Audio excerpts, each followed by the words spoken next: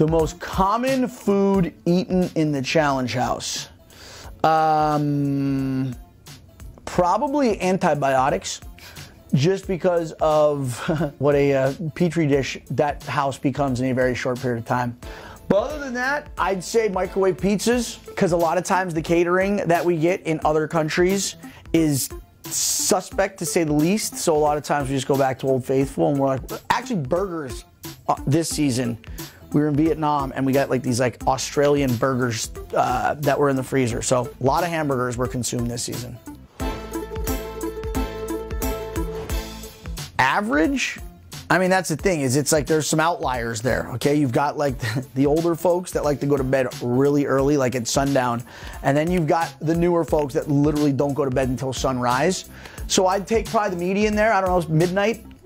You know, I turn into a pumpkin after midnight, so I'm definitely in bed by then. I mean, I try and set myself a curfew, especially, here's the thing, is like I try and get on some sort of like a rhythm or a routine, and staying up till, you know, God only knows what time every night, just, you know. At this point, I need all the help that I can get, you know, to stay healthy and to heal and to recover. So, yeah, I try and get as much shut-eye as I can. Oh, man. There's been a few. Tony losing his spleen and literally almost dying in front of us because he bled out 5 pints of blood. Leroy smashing his head off the back of a car, then flailing 35 feet into the water and almost drowning. Ashley Mitchell getting tangled up in a tag line and almost, you know, decapitating herself. There have been a few. There have been.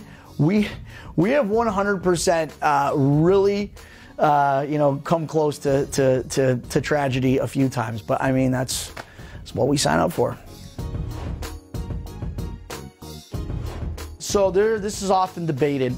I definitely will say until the day I die that Rivals won. That was the first 2-day-long overnight final in the history of the challenge. Was the hardest final ever.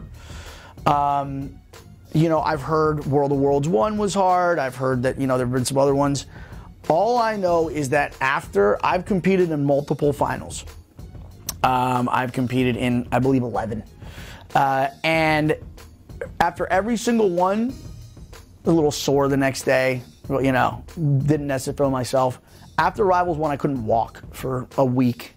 So that one was absolutely, I mean, brutal.